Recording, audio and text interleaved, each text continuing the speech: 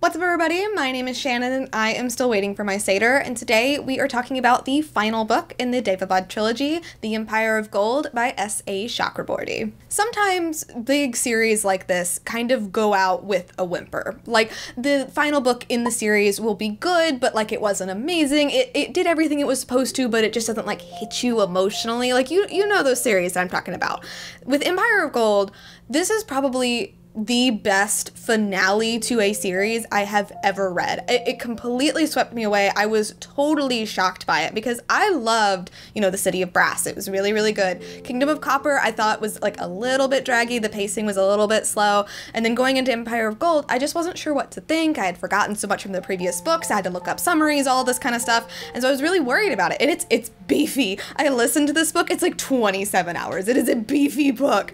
But the Empire of Gold was so good. It blew me away. I thought it was paced perfectly. The emotional beats just hit exactly the way they were supposed to, and everything tied up and everything felt really good by the end of it. There is some things with the ending that like I wish could be different, but like honestly, it was perfect and I wouldn't change anything. So when we left off with Kingdom of Copper, like big things were happening. Like Manyza and Dara have like stormed like Daevabad, like they are taking over everything. They killed the king. Nahari and Ali have like mysteriously vanished and showed up in Cairo. They have Suleiman's seal, which is on Ali's finger. Like, things are going bad. Everything is bad right now. And what I did like about this is that it separated our cast. So we did have, Dara with Manyza, he's within Daevabad, but then we also had Nahari and Ali outside of Daevabad trying to like gather some allies, trying to figure out, what they're gonna do now. They're feeling like they've lost. Like, they feel like there's nothing that they can do. They even had this opportunity where it's like, maybe we could just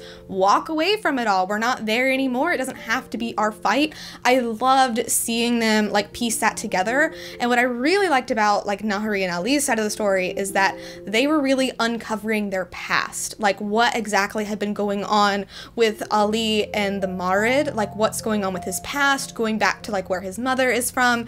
And with Nahari, there's a big focus in this book about putting together who she is. Like, we know she's a Shafi, like we've been told that her mother is Manyza, but there's still so much more to be said about that.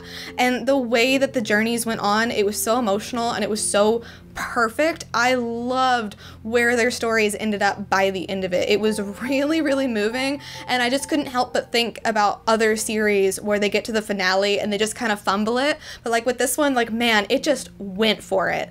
Now Dara, he is a sad boy and he is really going through it, and I wish that we could have gotten more of him like with our main cast, but at the same time, him being so removed from it and like again kind of uncovering the things that have been done to him, and we see like more things that are being done to him, it adds to the anxiety that you get later on in the book as things start to come to a head. Like, the climax of this book was so stressful. I think the only other time I have been this stressed was when I read Crescent City. Like, honestly, right now as it stands, Crescent City, Song of Wraiths and Ruin, and Empire of Gold, best books I've read all year. Like, I can't believe how freaking good Empire of Gold is. If you haven't read the Daevabad Trilogy, dude, like, highly recommend it. Very, very good. So good. The finale just blew me away. I have never seen a series come to a head quite like this, and I just absolutely loved it. So this book is getting an A+ for me. Honestly, cannot recommend it enough. So excited that S.A. Chakraborty is going to be writing with Star Wars. Please let her write all the Star Wars because, girl, she knows what is going on. But anyway, thank you guys so much for watching this video. If you liked it, be sure to hit that like button down below, and don't forget to subscribe so you can talk books with me